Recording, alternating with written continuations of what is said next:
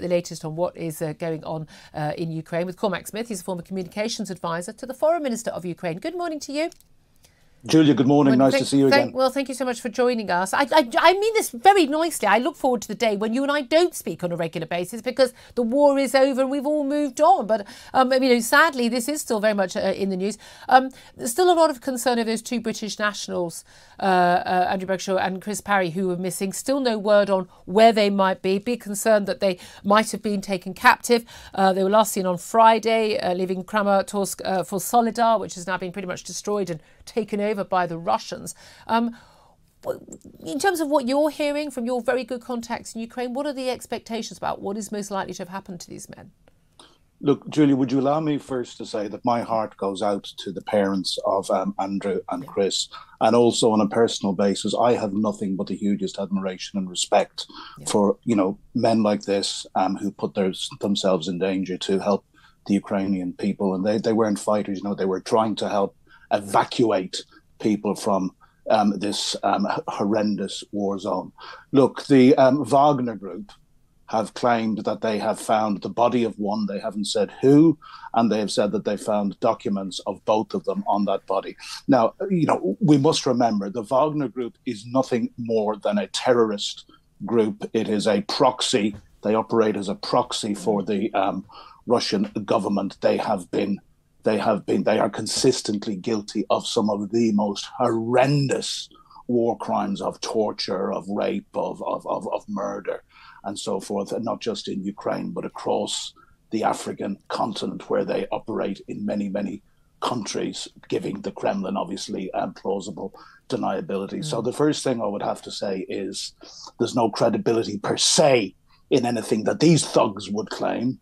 But the second thing is, the battle for Bakhmut, of which Solidar is an important part, has been described as the biggest battle on European soil since World War II. Some of the footage we have seen, absolute devastation. And it is carnage. It is carnage, and it's carnage on both sides. And, I spent a long time on the phone yesterday to a very good friend in Kyiv, who on a weekly basis now is telling me of former friends who have died on the front, of sons of friends who have just died, and it's driven home to me on a daily basis, because I have friends, as you know, in Ukraine, and I speak to them on a daily basis. So look, I don't want to speculate, and I don't want to go with the and I certainly don't want to say or do anything that would cause further upset to the parents and family of these two men.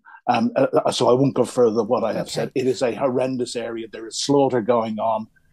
We don't necessarily give credibility to. But there are obviously the concerns are even more grave today. Let me also talk about reports that Russia has fired the top war commander. Well, Putin has fired his top commander in Ukraine just 3 months after he was installed. Does that give us hope that he feels that things are not going the right way? Well, I think things are going very, very badly on the ground for Putin. When he brought in this guy, Surovkin, known as General Armageddon, and an absolute butcher by by reputation of what he had done in Syria and so forth, there was great concern. But clearly there seems to be a revolving door at the top of Russia's command. Not many generals seem to stay alive very long. They lost incredible number of generals, but this is a commander at the very top level. But he was seen as someone, people should be very fearful of, and that he did know what he was doing.